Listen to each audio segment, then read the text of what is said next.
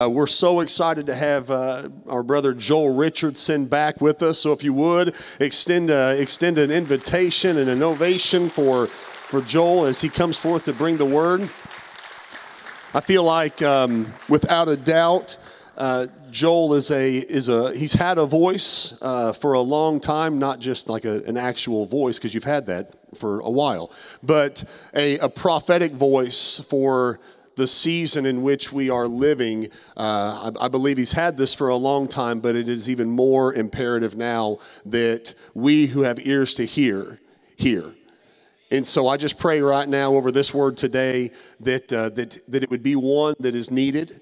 I pray in Jesus' name that it would go forth as purposeful as a sword to divide truth, to cut away even misconceptions that have been placed and that people have carried on to.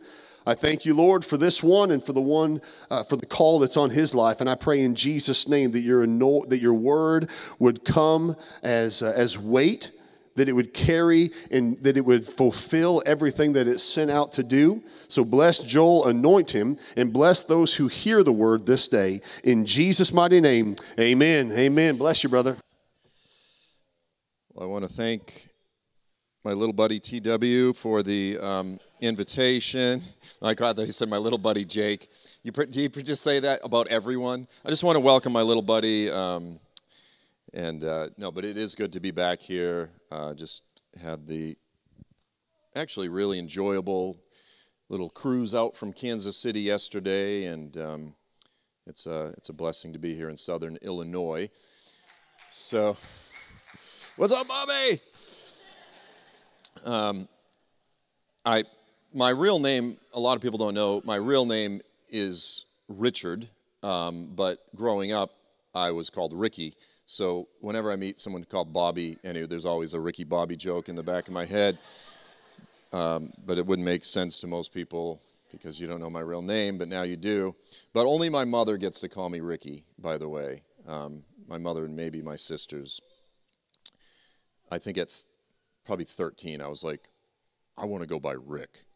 But anyway, long story. So TW asked me if I could speak about the end times today. And so I have the incredibly creative title for today's session, which is The End Times.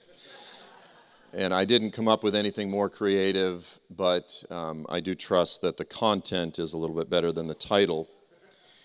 I tried to put together this discussion in such a way that it would be beneficial not only for believers who study the end times, who are interested in this subject, but also, quite frankly, for someone who may have zero interest in this subject and maybe is even wrestling with their faith. Someone who's not even quite sure if they're even a Christian or if they're on the fence. Because what's interesting is that when you look at the way that most Christians approach the subject of apologetics, so apologetics is the sort of field of defending the faith, they often do so, they get into philosophy, they get into history, they get into all sorts of different argumentations. And I think all of those things are valid. A lot of people love to get into creationism, and there's all sorts of things. Again, little different sort of subsets of apologetics. But when you look at the Bible, when you look at the primary way that the faithful, the apostles themselves, how did they defend the validity of the faith? Most often, what they actually used, is really two things, to be fair, is they use the power of God. So they would be like, hey, look, I'm just a bozo just like you. Silver and gold have I none, but what I do have I give to you. In the name of Jesus Christ, rise up. And so the miraculous power of the Holy Spirit was a profound validator of their message, absolutely. So the power of the Holy Spirit, but also, and this is probably like the huge untouched field within apologetics or evangelism, which, again, apologetics is the effort to defend the faith. Evangelism is sort of the effort to convince people to embrace the faith, but so that sort of the untouched tool, if you will, in the apostles' tool chest for apologetics and evangelism was biblical prophecy. It's something that you almost never see modern-day Christian apologists use to validate the faith. But you look at the apostles or Jesus or really any of them, and they're like, this is happening right now. What you just saw happen today is to fulfill the words of the prophets. And then they point to the prophets. And people go, oh, wow, Isaiah did say that 900 years ago. Like, wow. And so when you look at recent American history, you look at the most significant time in recent American history where people were swept into the faith. Much of it was during the Jesus People movement. We haven't seen a move like that in quite some time. If you saw the Jesus Revolution, is that what it was called? The movie. I loved it. Even my kids loved it. I think it was the first Christian movie that my kids really loved. I think my daughter liked the part before the hippies became Christians. But anyway, that's beside the point. When you look at that whole time period as all of these hippies and so many people were embracing the faith, a big part of it, again, was the move of the Holy Spirit, because the Holy Spirit was moving. But a lot of people, we talked about it last night, we had a little dinner with some of the pastors. But one of the books that during that period, quite frankly, scared the hell out of a lot of people, I mean that in a few different ways, was the book, The Late Great Planet Earth. And so it was a very incredibly popular book written by Hal Lindsey. And so people were reading this book talking about the end times, and they were going, oh my gosh, like, you mean this book is true? And they were like, well, so if all the prophetic parts are true, which, as ground reality, as realities in the earth are unfolding, people looked at it and they go, this is true. They go, that must mean all these other parts that say you must repent and actually live for God and live for your Creator and live according to His commandments, His ways, His instructions. Otherwise, destruction is your destiny. They go, I guess that part's true as well. And so people were repenting of their sins and being baptized. It was a beautiful thing. But we don't often think of the fact that the greatest revival in recent American history, one of the primary reasons behind it, the primary fuel behind it, was really two things. I'm kind of making up this sermon as I go. But it was the move of the Holy Spirit, and it was biblical prophecy. So when we talk about the end times, most often people, they have all kinds of different ideas in their heads. They think, well, the end of the world. Or they watch that movie that just came out on Netflix. What's it called? Escape This World or something? I don't know. It's some weird movie about the end of the world, and it doesn't really make sense.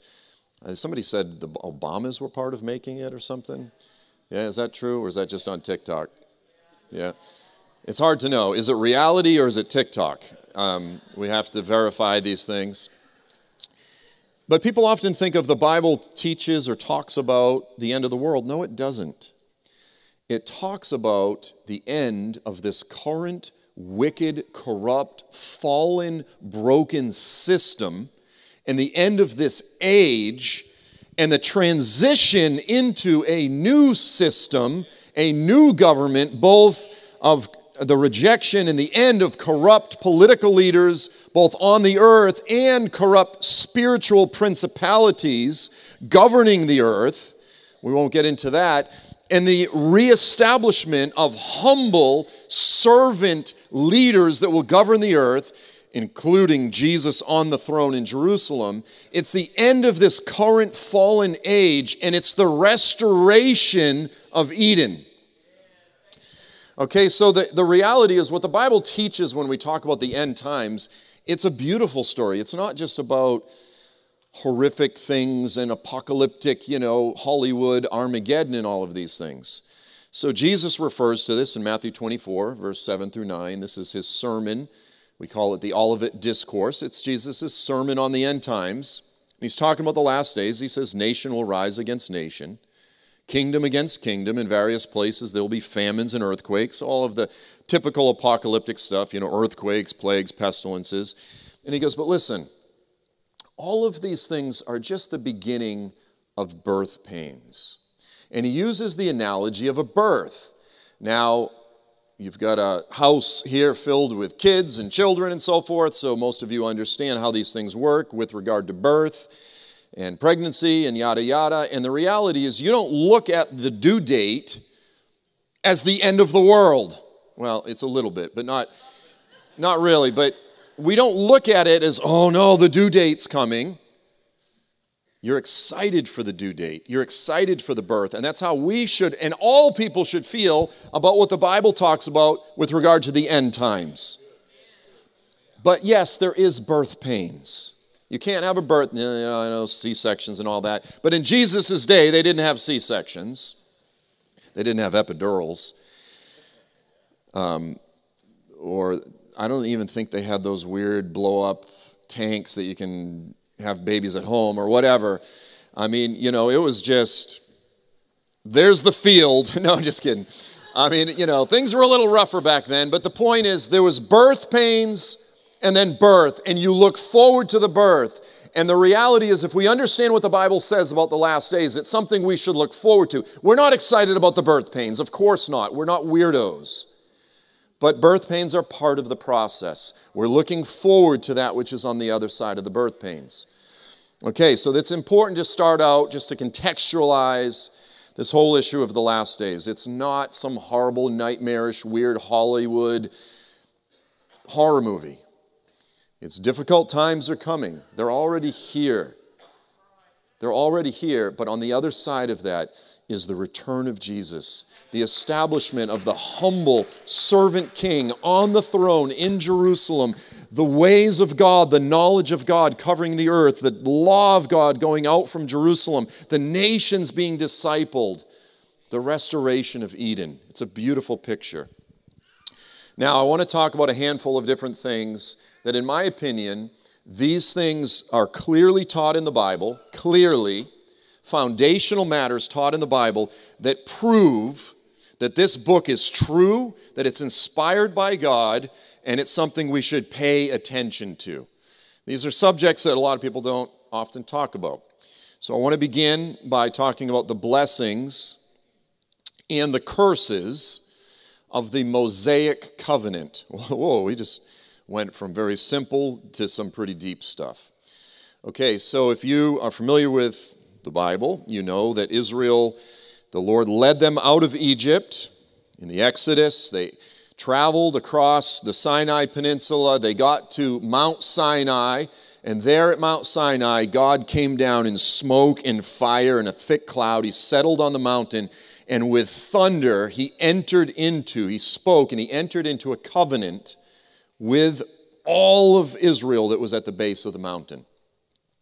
And if we understand that covenant as it's intended to be understood by the Bible, then we recognize that that covenant was essentially a marriage covenant. Technically, it was a betrothal covenant. So it's like a precursor to marriage. We won't unpack that all now, but the Lord entered into a covenant with Israel. Think of it as a marriage covenant. We can all understand and relate to a marriage covenant. And central to this marriage covenant, this commitment between God and Israel, are what are called the blessings and the curses of the covenant. Okay, so when we talk about the law, we talk about Torah, we talk about the commandments, the regulations, the decrees, the ways of God, the instructions that he gave to Israel at Mount Sinai. That's part of the Mosaic. Sometimes we call it the Sinaitic covenant, which means the covenant at Mount Sinai, or we call it the Mosaic covenant because it was given through Moses. But part and parcel of that are what are called the blessings and the curses of the covenant. And these are very simple. So the blessings of the covenant, we read about them in quite a few places. Deuteronomy chapter 4, Leviticus 26, here in verses 3 through 5. The Lord says, now notice the if, it's conditional. If you walk in my statutes. And this principle, by the way, applies to all of us. If we obey God, then good things result. It's not saying your life will perfectly always be blessed and wonderful and you won't have suffering and pain. In fact, Jesus said, if you follow me, you'll have tribulation, persecutions. There's still suffering. But following Jesus is a heck of a lot better than not following Jesus. Let's just put it that way. Living as a believer is a heck of a lot better than being a stupid drug addict, pothead. I don't mean if you're a drug addict, I didn't mean to call you stupid. I just mean that's who I formerly was, a stupid little drug addict. So the Lord says, if you walk in my statutes and keep my commandments, if you obey me, so as to carry them out, then I shall give you rains in season. I'm going to bless your crops. You know, in an agrarian farming ancient culture, that's everything. That's everything. He says, I'll give you rain in due season so that your land will yield its produce and the trees of the field will bear their fruit. If the squirrels don't get it. Indeed, your threshing. I used to have a bunch of fruit trees in my backyard, and I used to go out in the backyard. I had a high-powered, with a scope, like a high-powered pellet rifle. But the problem was I lived next to an elementary school. So you got to be careful when you're walking around the backyard shooting squirrels with a scope. And I realized, what am I doing? Because next thing you know, the FBI would be like helicoptering in my yard. Indeed, your threshing will last for you until the grape gathering. So what it's saying here is he goes, you will still be harvesting your fall crops in the spring. It's going to be so abundant. He says, and the grape gathering will last until sowing time. You'll be gathering the spring crops all the way into the I guess the grape gathering is until the time that it's time to sow seed. Thus you will eat your food to the full. I love that. It's a good verse. You will eat your food to the full and live securely in your land. So your crops will be blessed. You'll have security. You'll have peace with your neighbors. The basic necessities of life. God goes, if you obey me, you'll be blessed. Okay? And then it culminates with in all of these passages, I don't have it here, he says, I will be your God. You will be my people. The most intimate, important relationship any human can have is with their Creator. He goes, and it will be like an open doorway, an open pathway. I will be your God. You will be my people if you obey me. But then you have the curses of the covenant. The Lord says, if you don't obey me and don't carry out all of these commandments, if instead you reject my statutes and your soul abhors my ordinances, so as not to carry them out, all my commandments, so as to break the covenant. Forgive me for some of the typos in the notes there. It says, I, the Lord, in turn will do this to you. I will appoint over you sudden terror, consummation, fever that will waste away your eyes, cause your soul to pine away. Also, you will sow your seed uselessly. Your enemies will eat it up. I will set my face against you so that you will be struck down before your enemies. And those who hate you will rule over you, and you will flee. Even when no one's chasing you, you'll be afraid, paranoid. So essentially the Lord says you'll have a series of calamities. But then here's how it concludes. Yet in spite of all of this, even Israel, if you're disobedient, and I send my chastisements, and look, they're called curses. Theologians, we call them the curses of the covenant. I don't like the word curse because it sounds like something that a witch does or a witch doctor or whatever, like I curse you. Like, think of it as chastisements. The chastisements of the covenant. What do we do when our kids disobey? We hopefully punish them well in order to try to teach them life lessons so that they won't hurt themselves more later in life, right? So that they'll learn good lessons. So think of them as the chastisements of the covenant. If you don't obey me, the Lord says, I'm going to try to teach you righteousness. I'm not going to give you all this stuff for free. You're going to have increased calamities, ultimately problems with your neighbors. Your neighbors will invade you. You'll be invaded, attacked, etc. And ultimately, you'll be exiled. In fact, I guess I left that part out. He specifically says, most of you will be killed, and you'll live in the lands of your enemies. And then the Lord says, despite all of this, when they are in the land of their enemies, I won't reject them. God goes, I entered into a marriage betrothal covenant, and even when they're unfaithful, I still won't remember because I'm faithful. The Lord says, nor will I so abhor them so as to completely destroy them. He goes, when they get invaded, many of them will be destroyed. He goes, but I'm never going to completely wipe them out because I am the Lord their God. I will remember the covenant that I made with their ancestors. I will remember the promises. God is faithful, period. And God goes, I don't forget my promises. And he goes, these are the covenant that I made when I brought them out of the land of Egypt in the sight of all of the nations, the Gentiles, that I will be their God, because I am their Lord. So that's ultimately his purpose, is so that they will have this relationship with me. Now, this is what I pulled the chart off the internet. I call this the chastisement cycle, because it's a cycle. And it's a cycle, by the way, that defines all of us. You know, we commit ourselves to the Lord. We're like, I'm going to go hard. And then whatever, a year, 6 months, 2 days later, whatever it is, we backslide. And then we sort of and then the Lord corrects us. And then we repent and we come back. And it's kind of this cycle, if you will. Israel experienced this, but in very profound ways. So the cycle begins. God disciplines Israel with various national calamities. And by the way, you can watch these things play out in our nation. Next thing you know, the land ultimately is invaded. So a series of warnings, a series of calamities. Your crops fail, this and that. But ultimately, they will be invaded. And he specifies all of this in Torah. Moses lays it out in detail. And he says, most of you will be killed, and then you'll be exiled and scattered among the nations. The survivors are exiled from the land. And then eventually the Lord says, but I won't forget you and I'll bring you back to the land. Like, it's really specific. I'll bring you back to the land. Now, here's the thing. This has never happened to any nation in the history of the world, in the history of mankind, other than Israel. A nation got destroyed, wiped out, ceased to exist, and the few people that were left were scattered among the nations, but eventually they came back and resettled and restored and repatriated and became a nation again. It's never happened. And these things are specific. I mean, these are not just general things. When it comes to making predictions or prophecies, right, there are some things that can be faked. There are some things that can be manufactured. There are some things that are too specific to fake.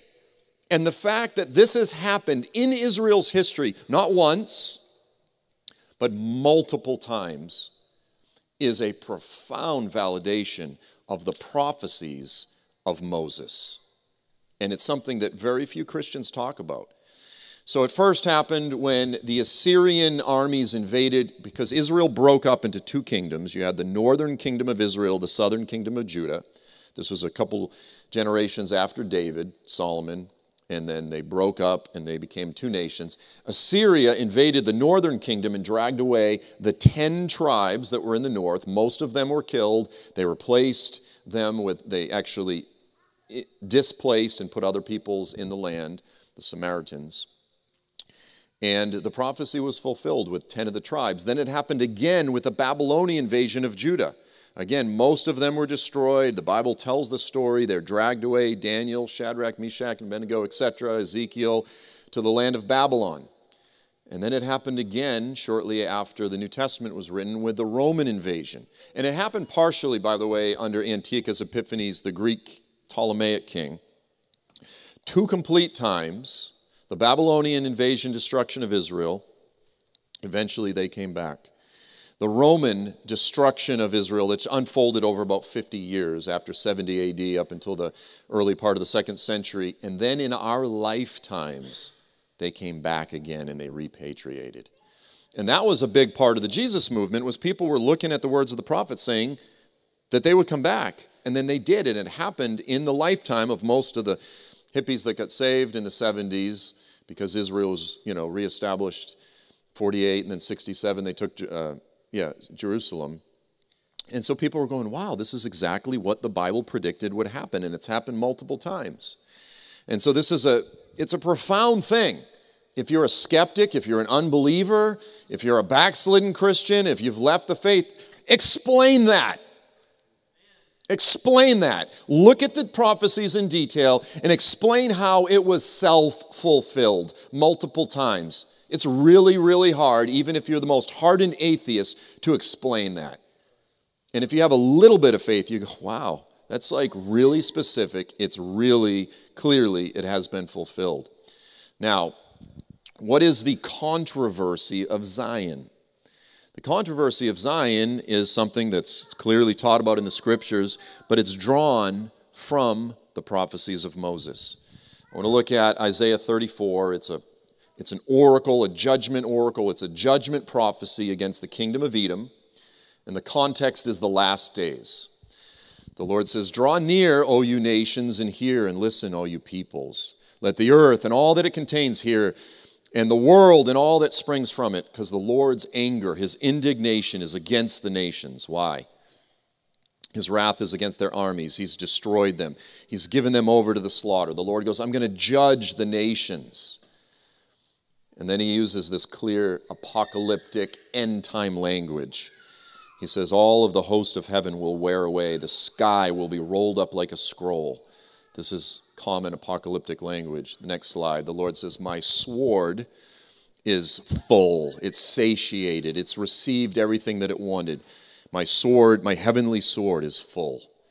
In other words, it's descended in judgment on his enemies. He goes, "Behold, it will descend for judgment on Edom, the people that I have devoted to destruction." Why is the Lord angry at Edom? Because of their hatred of his people Israel. And then it uses the language of a sacrifice. Their land will be soaked with blood and all these things. And then the answer in terms of I ask the question, why? Why is the Lord judging Edom?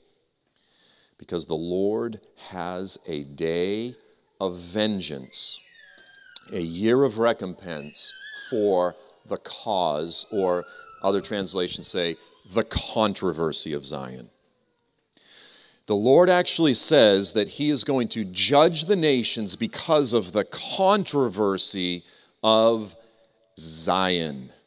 Now, this is Isaiah 34. Isaiah wrote this almost 3,000 years ago. 3,000 years ago, a Hebrew prophet said that the Lord would return, the last days would revolve around controversy over a word, over a concept, over a reality called Zion. Zion. Zechariah 14, 1 through 4. Very similarly, the prophet Zechariah says, "Behold, a day is coming for the Lord." He's talking to Israel, and he says, this is what's going to happen. All of the stuff that your enemy stole from you, the spoils of war, it's going to be divided right in front of you. All of your property is going to be divided by your enemies right in front of you. This is the playing out of the chastisements of the covenant. One final time in the ultimate sense. He says, "It will be divided among you. I will gather all of the nations, all of the Gentiles against Jerusalem to battle." The Lord says, I am going to gather all of the nations to invade the land of Israel against Jerusalem. He says the city will be captured. The city will be occupied. The houses will be plundered. The women will be ravished or raped. Half of the city will be exiled, but half will remain in the city. Very specific. Very specific. Then the Lord will go forth and fight against those nations. It's a strange thing. The Lord goes, I'm going to allow this to happen, and then I'm going to fight against them. As when he fights on a day of battle, and in that day his feet will stand on the Mount of Olives, which is just opposite Jerusalem. So the Lord is coming back to fight on behalf of his people Israel when they are invaded, destroyed, plundered, ravished, etc. The context is clearly the last days. All of the prophets tell the same story over and over and over again. I want to show you a map. This is Israel, of course. See if you can pull up that map. Oh, no. Is there a map of a green and pink? Well, there you go. In the north, so Israel is green, the pink or fuchsia. Who made this map? Why did Palestinians get fuchsia? Although Ed's got a shirt that would match the Palestinian territories. But just north of Israel is Lebanon. And right now Israel is concerned. We've got friends up there in the Golan Heights. Actually, the Golan Heights should be green. I don't know who made that map. Anyway, and in Lebanon is Hezbollah, which is the most well-funded terrorist organization in the world, Hezbollah. Okay, so they're in Lebanon, and then down there in Gaza, down there in the south, that was the attack, that's Hamas. I want to look at the rest of the prophecy. Oh, I'm sorry. I guess I skipped Joel 3. Yep. Behold, in those days and at that time, this is Joel chapter 3, 1 through 3, I will restore the fortunes of Judah and Jerusalem. The Lord has restored the fortunes of Judah. They're back in the land. He says, at that time I will gather all the nations and bring them up to the valley of Jehoshaphat. That's Jerusalem. And there I will enter into judgment with them. Why will the Lord enter into judgment with the nations? On behalf of my people, my inheritance, Israel. The Lord says, I'm going to come down. I'm going to step off of my throne and come down and defend my people when they're invaded. My people, Israel. Whom they have scattered. And then he goes on, again, very specific. He goes, they've scattered them among the nations. They've been exiled. They've become prisoners of war. And then he said, they divided up my land. Again, this is Joel, same time period as Isaiah, 3,000 years ago. They've also cast lots from my people, traded humans, traded a boy for a harlot, sold a girl for wine, human trafficking, trading prisoners of war, very specific. Now again, then the map, now I want to finish reading Joel chapter 3. Same prophecy, the next verse, the Lord goes, what have you against me, O Tyre and Sidon? Tyre and Sidon is Lebanon. The Lord goes, he's talking about the invasion of the nations of the land of Israel in the last days that will spark his return. And he goes, what have you against me, Hezbollah, and all your regions of Philistia? Joel basically called out Hezbollah and Hamas. He goes, what have you guys have against me? He doesn't say, what have you against the Jews? The Lord actually identifies with his people, even though the majority today are not believers. And he goes, what have you against me? What have you? He identifies with his people. He goes, if you think that you're paying me back, if you think what you're doing is about justice, it's about the illegal occupation, he goes, trust me, I will swiftly, speedily return everything that you're bringing on your own head. Karma is a blank. Hallelujah. That's essentially what he's saying. Sorry, I didn't say it, but you get the point. He goes, if you think this is justice, I'm going to bring real justice. The Lord doesn't believe in karma. Okay, that was my joke. All right. Ed said I have to always qualify my jokes by saying that was a joke. Saudi Arabia, October 7th, I was down there with a group, and all of a sudden my phone blew up. In 2020, with FAI, we brought a group. Just curiously, was anybody there at the conference? Just anyone in the room in 2020 when we were in Israel? We had a tour. Anybody in the room? So we brought a tour to Israel in January 2020, and then it was not a Christian tour like where you just see all the historical sites. We brought people to the borders of Israel. We went up, look into Lebanon. This is Hezbollah. This is where they were digging tunnels to help Christians understand what Jews live with. We went down to a kibbutz right on the border of Gaza, and we got a tour of the kibbutz, and we said, there's the Gaza, like you could look right over. There it is. There's the wall. There's the Gaza Strip. And this Jewish leader of this little farming community explained that so many of their kids have post-traumatic stress syndrome from rockets hitting their kindergarten and this type of thing. And I was just 15 miles from the border of Israel because we were just over the border of Jordan on the southern side of Israel in Saudi Arabia. And on the day, October 7th, that the massacre took place, that kibbutz lost over 20 people. And it's a kibbutz probably a lot smaller than this room. 20 people murdered, massacred that day, and that was one of the communities that was least impacted down there on the border. The Lord says, if you follow and worship other gods, I'm going to bring these calamities on you. Now, I don't know if you all followed what happened October 7th as much as I did, because these were people I met, people I knew. It's a country that I go to regularly, that I pray for, that I believe has profound biblical relevance.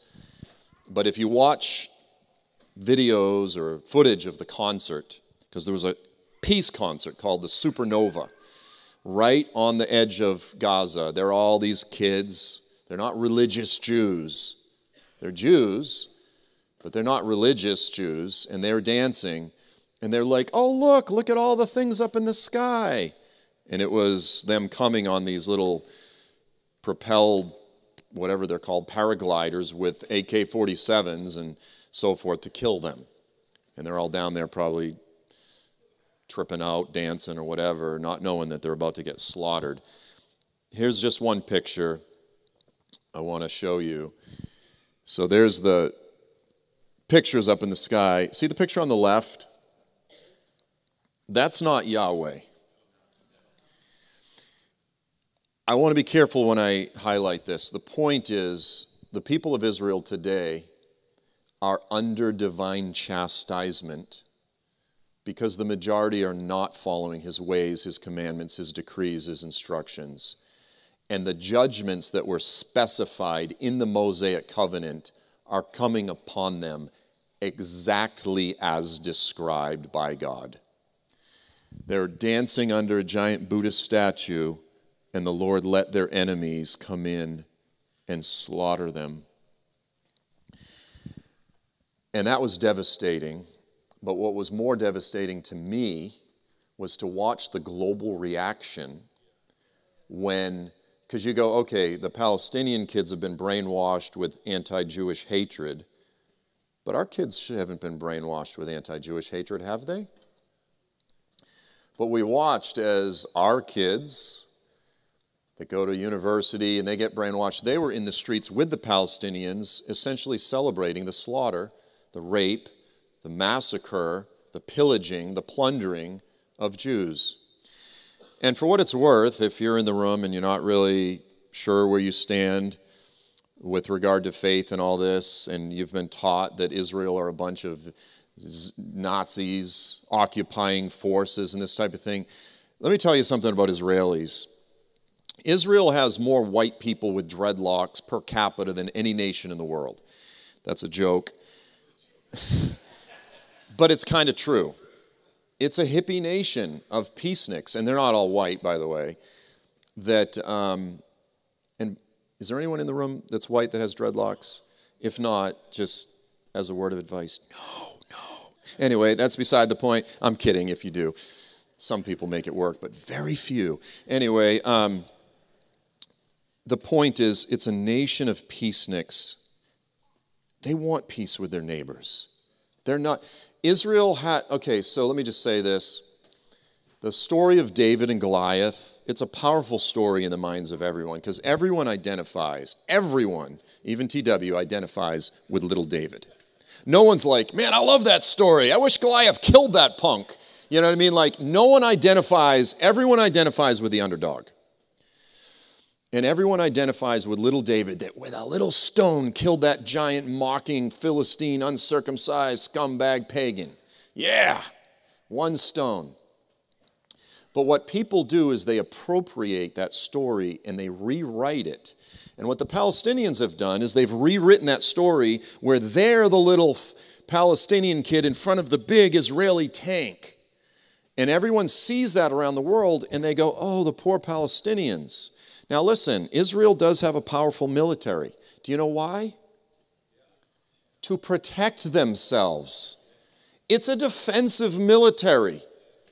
After the Holocaust, 6 million Jews exterminated, they said, never again are we going to allow the Gentiles to pull this nonsense. They resettled, they built a strong military. It's a pretty natural reaction to people trying to kill you. So people appropriate that narrative of David and Goliath and they brainwash and they woo us with their pain. And look, there's very real pain, but do you know who the primary source of that pain is? It's the Palestinian leaders that are multi-billionaires living in their mansions in Qatar and Turkey while they exploit their own people. You talk about the one percenters. You talk about people who want conflict so they can remain rich. And where do they get all their money? Donations for the poor Palestinian people. The top leader of Hamas is worth over $4 billion. Go to the next slide. This is a massive anti-Israel, pro-Palestinian, essentially celebrating the slaughter of October 7th rally. Where do you think that was? That was London. Similar protests happened in New York City and all over the world. There was even a anti-Israel, pro-Palestinian protest in Austin, Texas, not Dallas. The entire West has not quite fallen yet. Almost, but in Austin, Texas. Here's a clip of a news article. After October 7th, millennials and Gen Z women are sharing their conversion to Islam in the wake of the Israel-Hamas war. With leftist queer gremlin, that was a TikTok influencer from Boston, among those TikToking her journey. All these progressive leftists and former Christians that have left the faith, deconstructed, were converting to Islam after October 7th, after watching people slaughter and murder. They were converting to Islam. You go, wait, what? It's not just over there, it's in the air. I need to wrap this up. I want to skip forward a few slides to where it says apocalyptic genocidal prophecy. That's a strong header. A lot of people think that Hamas is a liberation organization and Israel are the occupying force. And they play off of a lot of the, the critical race theory and stuff that's so popular today in universities. But the reality is the Jewish people, who are not all white, by the way, yes, because of history, that you have a much higher percentage that are Caucasian. But Israel is a very melanin diverse nation. You know, you've got people of all different colors all over the spectrum. But the Jewish people and all of the tribes of Israel, they are the indigenous people to the land. If you read the Bible, you know God gave them the land. They've been there for thousands of years. Yes, they were expelled, but they came back. They are not an occupying force. That would be like calling the local Hawaiians in Hawaii, that would be like calling them an occupying force. And the people that came there later, you know, the Howleys, the Caucasians, and the Portuguese, and the Japanese and everything, like they're the original people. No, the locals, the Hawaiians, are the indigenous people. The Jewish people are the indigenous people to Israel. But the whole narrative has gotten flipped upside down, and everyone has championed Hamas like it's some wonderful freedom fighter group. This is part of the charter of Hamas. This is part of their constitution. Now, they've since changed it, but this is part of their original constitution. They only changed it because it was bad for PR. This is a prophecy, an Islamic prophecy. It says, the day of judgment will not come until the Muslims fight the Jews and kill them. Then the Jews will hide behind a tree or a rock, and the tree or the rock will cry out and say, oh, Muslim, there's a Jew hiding behind me. Come and kill him. And then it went on and it said, Hamas exists to fulfill this divine mandate. Hamas was founded. Their constitution says we believe that God wants us to carry out a genocide against the Jewish people.